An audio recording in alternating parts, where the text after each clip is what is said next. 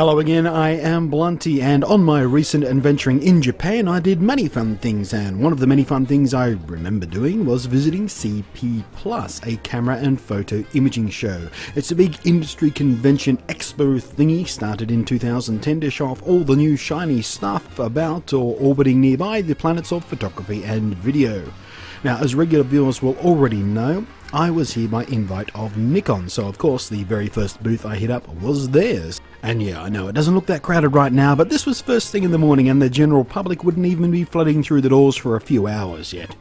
Nikon were of course focused on showing off the D4 and D800, the two new pro-level DSLRs that'll be hitting shelves quite soon, and they even had a lovely colourful stage set up with a few demo cameras to play with as a couple of lovely models who looked slightly bored while what I assume are cherry blossoms fluttered down on them and dozens of lenses were pointed in their general direction.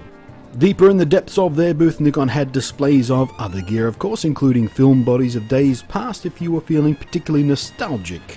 Or old. Right next to them stood Canon's booth of course, and I must admit their lens display was far prettier than Nikon's, who'd crammed them in small glass booths, sure to be soon hideous with finger grease. Not that I want to ignite a Canon-Nikon fanboy argument here, those kids get vicious. No, wait, not vicious, I meant the other word. What am I thinking of? Oh, stupid! I meant to say those kids get stupid. Very, very stupid. Nearby, Epson were, I don't know, trying to make printers sound interesting or something. Frankly, I hurried by in desperate fear that I may drop into an endless boredom coma. Further on I found a booth with a display of what looked like paper masks for a child's birthday party or something. It took me a moment to figure out that they were actually made to protect your eyeballs when viewing the upcoming solar eclipse, which I'm guessing Japan is in a particularly good position to view from, because I saw these all over the place. Rather cool, I thought. I also spotted this Rotolight interview kit thingy on display, which caught my eye mainly for the fact that I was sent a loaner kit just before I left for Japan, and I'll have a review on them soon, but, you know, spoiler alert or whatever, it's probably going to be a favourable review because these things are really quite nifty. And now a booth filled with all kinds of conversion lenses for mirrorless cameras and mobile phones and the like. It caught my eye, but these honestly are not usually the best way to get the very best image quality that you can hope for. For that you really want a purpose-built lens, not some screw-on accessory, but they are very often quite quirky and fun to play with, and annoyingly overpriced and hard to find in such variety and quantity on my own native soil, so to see them in such quantity and range was very cool. Then, gathering crowds in the corner was what I'd been hoping to see. A big, bright Olympus booth, because here is where I'd find their newest and very intriguing little beastie, the OM-D. Now, you can bet your bum I'll be tapping the local Aussie Olympus team for a review model because it's got some very neat bells and whistles that I want to dig into, but for now I was happy enough to lay eyes on it. It's much smaller than it seems in the press shots they released the day before when it was officially announced. In fact, it's barely larger than the Pen EP3 really, which surprised me.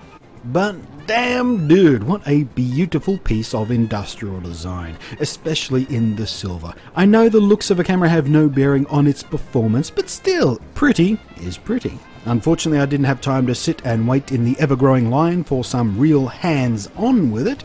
There was far too much else to see.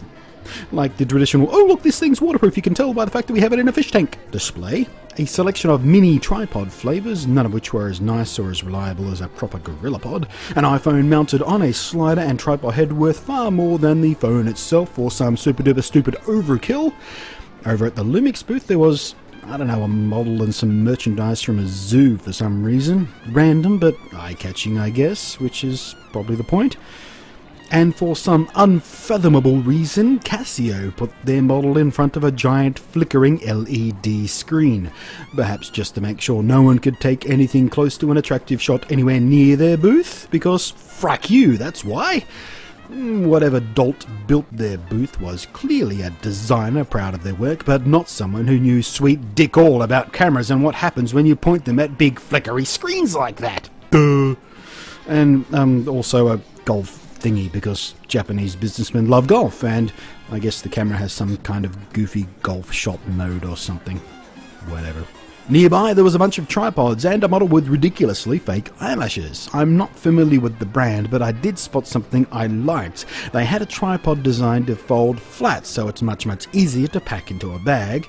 I have seen this approach before, but only on crappy, cheapo aluminium jobbies. This one was built properly, and better yet, out of carbon fibre, so it was super light and very strong. And the build looked very good too. It's definitely something I'm going to have to look into. And then I got distracted. I have no idea what these guys were actually selling, and I didn't really care that much. Because, you know...